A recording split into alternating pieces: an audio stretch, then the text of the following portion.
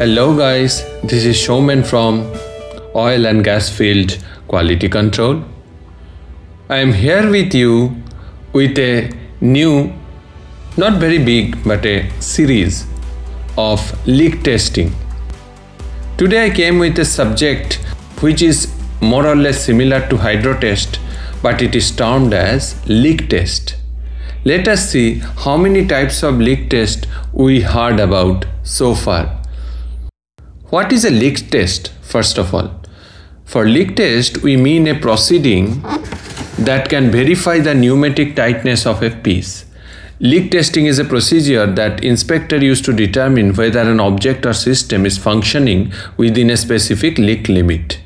Leaks occur when there is a defect, like a hole, crack, or some other kinds of flaw in an object, allowing whatever the liquid or gas it is holding to flow out. Leak testing uses pressure to find these defects so that they can be addressed as a part of regular maintenance procedure. In general, leak tests are performed on objects that are used to store or move liquids or gases. The success of a leak test depends on the object that is being tested. Different types of material and object may respond differently to high pressures typically used in leak testing to force a liquid or gas out of a defect, thus revealing its presence and location. Unlike most of the types of measurements such as one-dimensional or weight, this leakage detection almost necessarily a leak tester device. You can see some photos of manual, pneumatic and custom leak testing, and there is a leak testing device also, how to measure the leak. Now, application of leak test and the advancement with the technology of leak testing. Application, basically you can say the industry where we use common leak testing as a part of their maintenance process are automotive industry, consumer goods, medical devices, packaging industry, or sealed electronics. Over the last several years, advancement in sensors, chips, valves, and other types of technology have helped make leak testing more sensitive and capable as an NDT method. All of these advances have made leak testing faster and more accurate, and have in turn helped companies to improve the quality of their manufacturing processes and their overall output. One of the biggest advances in leak testing has been the advent of Internet of Things. Now, with an internet connection, inspectors can collect, monitor, and share leak testing data remotely, allowing them to get information that they need in a timely manner to ensure ideal maintenance. The data can be evaluated not just by the inspectors but also by manufacturing engineers, production managers, maintenance managers, and other stakeholders in the manufacturing process, allowing for improved real-time insights into the conditions of the assets they are using. Aids in advance of modern and leak testing. Some novel techniques. Refrigerant sniffers. There are a number of available instruments that has been tuned to detect a range of refrigerant chemicals. The units are generally used as sniffers on air conditioning assemblies, freezers, coolers system, and similar. They can be used to locate leaks.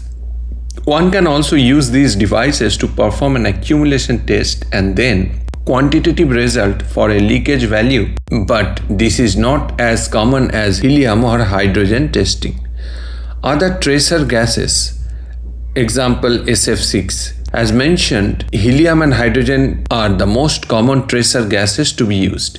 To realize the reason for this, try to remember your periodic table. The two smallest elements are hydrogen and helium, most light gases.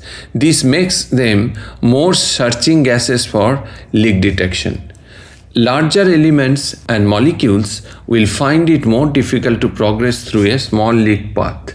SF6 is a gas that is used as a flame suppressant used in electrical switchgear. Some companies using this gas for both leak detection and gas migration in ventilation system. However, it is an ozone depleting substance, so its use recently become restricted. There are other gases which can be used. One just needs to find a suitable detector.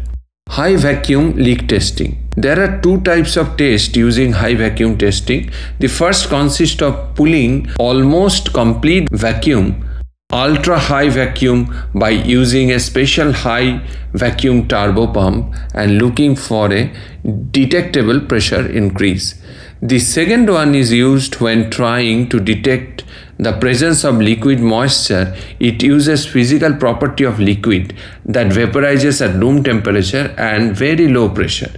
So, best leak testing method for a manufacturer depend on the variety of factors: the quantity of the parts being tested per hour, per shift or per day, the number of open orifices on the test part, and current quality standard and cost of quality we can bear. Acceptance limit of leak. Arguably, the most important factor in determining the best leak testing solution is the defined leak limits for the product. Leak limits are defined by an engineering team or industry regulations and ultimately quantify how much a component or system should be allowed to leak. Unit of leak or rates. It is determined by measuring the volume of leak over time, usually through the measure of standard cubic centimeters per minute (SCCM) or standard cub centimeter per second (SCCS). Sensitivity of leak test. Each testing method offers different sensitivity ranges spanning from 10 to 1 SCCS to 10 to 9 SCCS. The accuracy and sensitivity of the leakage requirements will ultimately help manufacturers determine which method is best for their manufacturing process. So we have started with the introduction today for the leak testing, what is leak testing, and a little bit about the acceptance of the leak testing. Be with me in the series. We will discuss a little bit in more detail the things we need to know being in a construction industry, as we need a clear idea of hydro test, leak test before performing them. If you like the way of my teaching, please do not forget to subscribe my channel and hit the like button. If you like your friends to learn, please share my channel link to your friends. Thank you. Signing off, Showman.